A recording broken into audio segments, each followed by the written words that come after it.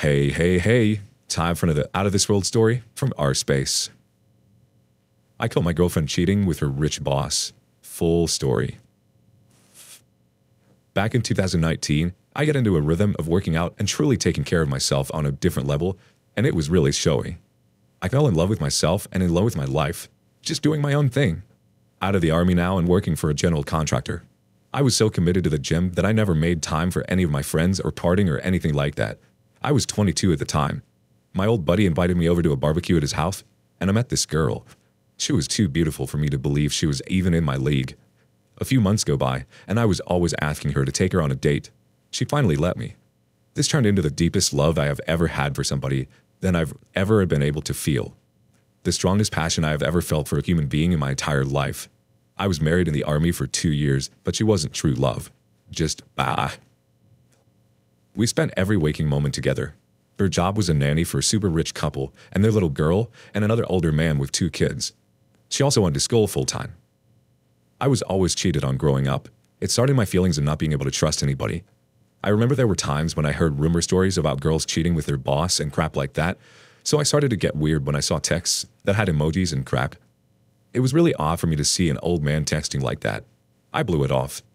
She would always FaceTime me when she was babysitting in his house, and it made me feel a little better about it. About 2 months in, she went to a party at a local college with some of her old friends. Later that night, she asked me to pick her up. While she was there, she was being pretty dodgy, but she let me pick her up. Also kind of helped my feelings. When we got home, she was super drunk, and I saw a text come to her phone with an L, to start the name. I instantly asked who it was. She said it was her girlfriend whose name starts with an L, so I dropped it. Around 2 hours later, another text came in and I heard it. I couldn't help myself but to look. It was indeed another man. Turns out this guy invited her to a frat party that was like date-themed or something like that. I instantly broke up with her. She was in shambles, showing up to my house, falling her eyes out, and begging me to take her back. My crappy judgment told me that she had learned her lesson. She gave me permission to look at her phone, see her socials, etc. Starting to sound toxic, right? Time went by, and another month later I felt weird about the man she babysat for, and I started making comments about him because I really felt something. Every time I brought this guy up, she would tell me that I'm toxic, I'm psycho, I'm insecure, that everything is under the moon. I just could feel it. The texted weird. She would just say that he texted like her. He would drop KK and random crap like that. It was all weird. Well, this guy opened up a pharmacy and she started working there for him again. Now it was a 9 to 5. It was like this for just about the entire relationship. I brought this guy up so many times that she really just messed my head up with her responses. Turned out this guy has a 25-year-old girlfriend, and she is also a psychopath. Oh yeah, and he goes to the strip club like every day. Oh yeah, and he follows nothing but young girls showing ass on Instagram, like 500 plus including my girlfriend. It perpetuated my insecurities. I got so bad. I got out of touch with my family. One night, I almost hurt myself over everything and she broke up with me and made me see a therapist. After a few weeks, we were back together. There was a night where something happened when we were out. I was at home waiting for her to get to my house. She came home, and my roommate was mad that he didn't get to F some girl and took it out on my roommate's girl. It was a very weird situation. They left, blah blah blah. The next week or so, I went snooping on her phone and a random number texted her for asking her if she remembered him. I instantly confronted her about it. She made me believe I was crazy. Well, my crazy ass made her text him back and figured out who he is. Turns out, when she left my house that night, she left with that girl and went to some after-hour party. On her way out to the party, she gave this guy her number. I texted him basically saying I would hurt him, yada yada yada. I was mad, obviously not going to prison over this. Also, I broke up with her again. She begged me back, same BS as the first time. So I took her back, made more comments about her boss over and over. Every time I said something about her, she would actually make me believe her, and the truth is, I wanted to believe her. I couldn't imagine her doing something with a 50-plus man who looks like a wrinkled pickle and uses steroids. Whatever, I convinced myself. We then moved in together. Things were rough here and there, but I have to say, I loved the F out of this girl and believed we were strong enough to do anything. I was going to her phone and came across an email thread she had with somebody. It read basically she was seeing what this man had in mind as a sugar baby. A sugar baby? I lost it. She told me it was for her friend, who I set up with an older man at one point. And I believed her. Then, Her dad passed away. Alcoholic and diabetic, drank Pink Mike's Harders all day every day. When this happened, I was so upset. We wallowed. When this happened, she started to push me away. She started pushing me away so badly, and I got to a dark place. A place surrounded by insecurities and nobody to talk to. I cheated on her on a work trip. I hate myself for it. I have never cheated before. I grew up watching that affect my mom, got cheated on by my ex-wife, and just hate the whole thing. I hated myself. Out of fear, I hid my actions. Sunday, the girl I cheated with told my girlfriend. My girlfriend has since called me every single name in the above. She calls me disgusting and all these things. She hates me, etc. So she's moving her crap out of my bedroom in preparation to move out. I felt weird, so Tuesday morning, she was at her mom's house. I snuck in her bedroom and saw her iPad.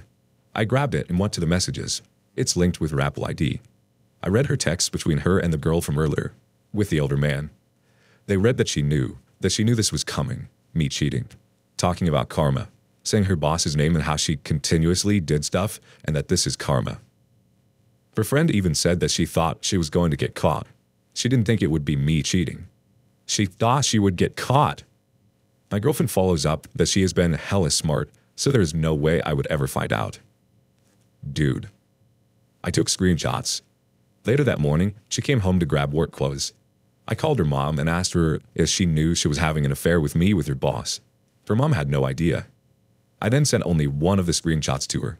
She runs out of her room screaming at me, "How dare you go on my iPad when you freaking cheated?" Blah, blah, blah. Basically, trying to make me forget what I'd read. Unfortunately, I had all the proof I needed. I sat there with a straight face, knowing we were truly done. She then leaves, saying this is BS. Then she texts me on her way to work, saying she gets off at 1 and that we could talk and whatever. I already knew enough. She had been doing something with the guy I made comments about this entire time. Well, she comes over. I break up with her. She's crying, saying, "I didn't ever do anything with him. He just needed somebody to talk to, so I would talk to him and he would pay me for it." All this BS that I could just see right through. The truth finally came out. She had been sucking him off after she babysat before, and now after the pharmacy would close. Like the cap you see on PH. I am devastated. This old man talked my frickin' girlfriend into doing this. I frickin' hate him, and I frickin' hate her. I hate my frickin' life. Turns out, she claims, he was holding her job over her head, saying crap like, "I got you this job. I helped you out. You have to help me out." She would say no, and he was just persistent, and she felt she had to.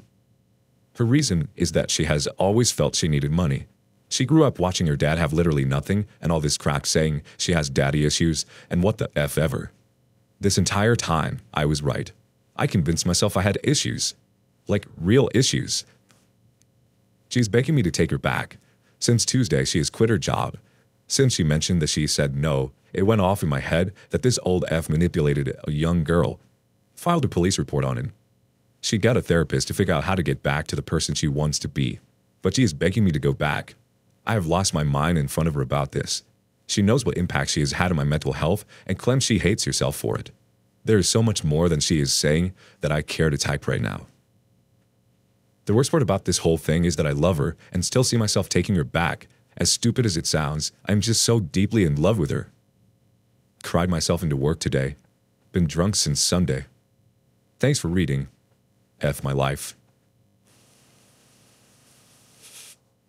Let's get a couple reactions, then move on to the next story. Paco DeFan says, "God damn me, both are the worst type of toxic for one another.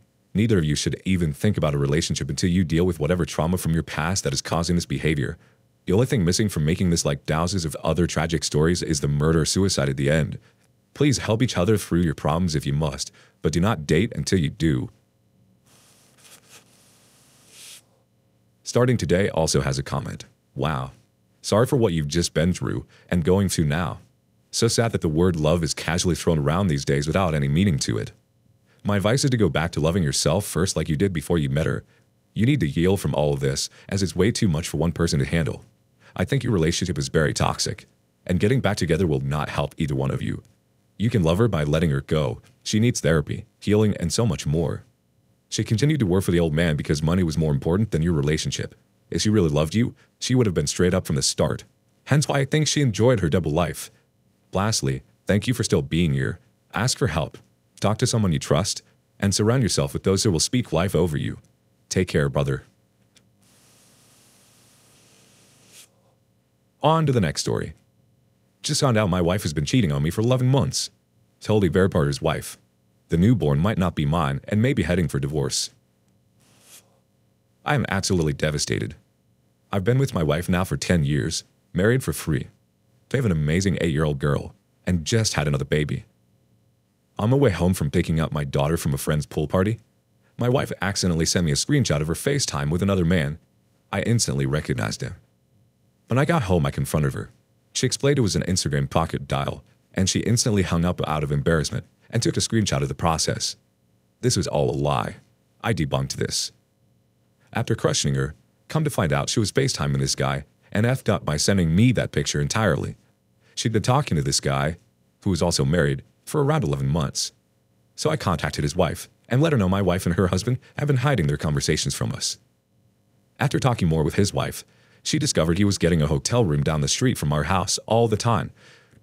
She pulled up this info on their Marriott points account. I called him and got him to come clean. He has been effing my wife for months at a hotel during the day. My wife would drop off my daughter at school, go meet with him, then come home and act like nothing happened. I've since confronted her and she's trying to get me to stay. The worst part is, our newborn baby may not be mine.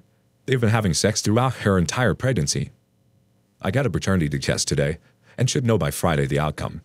I don't want to divorce my wife, but she has absolutely broken my heart and ruined this family. My oldest daughter has no idea, and I don't plan on telling her so they can keep a healthy relationship. My wife has never cheated before. I treat her like a queen. We are happy and love our relationship. Or so I thought.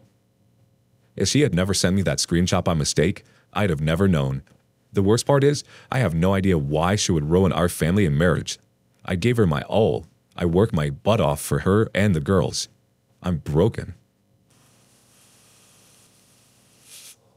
Time for some reactions. First up, G's window. Sorry you're here. So she never admitted what she did. She was found out accidentally, and she'd still be banging him if it wasn't for your discovery. She's not your wife anymore. You need to plan to divorce. If you go through with it or not is a different story, but you need to plan it. The OP responds, that's my goal. It's just life-shattering. This was not expected.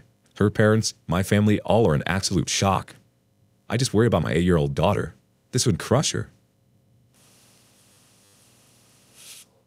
Next comment coming from Parquet7. My son was 12 when I found out my wife was cheating on me. I divorced her and did 2 things. First, I told him in stages over a few years, always keeping it age appropriate. Second, I put him into therapy to help him deal with it. He's now in his early 20s and doing fantastic. It's not your job to keep your wife's dirty secret, and kids figure things out. Don't let her lying become yours. You need to continue to be honest with your daughter in an age-appropriate way. She'll deserve to know the truth over the years. The health of your daughter's relationship with her mother is not doomed. She is still her mother. It will be how your wife deals with her misconduct that will tell the tale. She will have the chance to take ownership of what she did, apologize, and make amends. I suggest when the dust settles that you encourage her to do so with your daughter over time. Good luck to you. One more thought from D-Reddit Avenger. You're on the right track. People can live a double life from their family for months, are very broken and not safe. Your wife's cheating is not your fault and has nothing to do with your actions. It's a product of her low morals. You'll never truly recover if you try to stay with her. Besides, you can do better. You are also right to get the DNA tests. The only thing you can be certain of is that cheaters lie and they're good at it. Besides that, you have no idea. I understand protecting your daughter, but I wouldn't lie to her. If she's too young now, I would tell her in an age-appropriate way. This is much better than having your daughter doubt. And maybe worse, blame her father. The lesson will either be, her dad decided to leave for no reason, or her mom hurt her dad and he stood up for himself. I say the second is a much better life lesson. This is still her mom and they will have their own relationship, but that is really going to be on your ex anyway. Do not take responsibility for your marriage breaking up. This is your ex's doing. There's absolutely nothing honorable and noble about silently taking the blame with anyone. Quite the opposite, really. I know it doesn't feel like it, but it will get better. And the stronger you stand up for yourself, the quicker that will happen. One more story before we close it out. I want to forgive, but it's so hard. I just found out that about 3 months ago, my girlfriend of a year and a half texted and invited a guy over that she used to talk to her sister's apartment while she was house sitting. I found out that she was venting to him and they ended up cuddling on the couch while watching movies. He had his arm around her shoulder while they were under a blanket. She claims that's all they did, and she denied him when he asked to kiss her because she knew it was wrong. But yet, she was still under his arm cuddling. She completely denied this when I first confronted her, and she eventually told me the truth after I had to find out through the grapevine. Never in a million years did I think this girl would do this to me.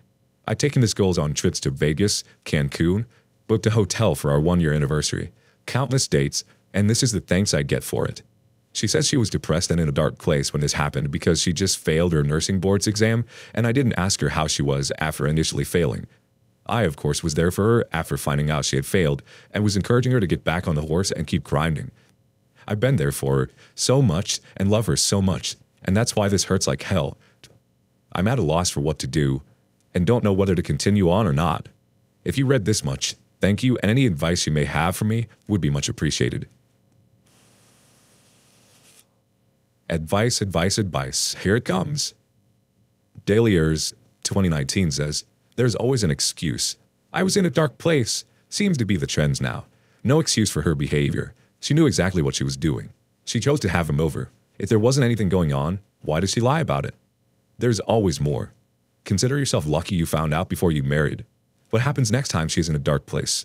Move on." DOP responds, "That's one thing that's making me just want to leave this. We're not engaged to be married, no kids, but our families really love each other. But also at the end of the day, this is my life and my family should support me if I do break up with her, I think." Next piece of advice coming from Automatic Chain Lady. On the big scheme of things, her excuse for calling a guy to stay with her in a time of need that isn't you is really, really weak. The two of you will have rough times individually and together, as everyone does, as you move forward in life. She is setting the bar very freaking low to tend into the arms of another man when the road of life gets a little bumpy. Just something to think about. Last one from 401 Nailhead. "Sorry, man. She failed the dating game. Certainly not marriage material. Don't believe there were just cuddles. She lied to you until you found out elsewhere. You certainly have stepped up in this relationship. For me, total deal breaker with the lies, crappy choices, and you deserve better. It will suck for a while, but my bet is, once others see you are free of this selfish individual, you won't be single long. By the way, advise everyone why you broke up. Don't let her revisionist history say you were abusive or simply did not work out. I would say good luck, but you don't need that. You appear by your posts to be a great catch."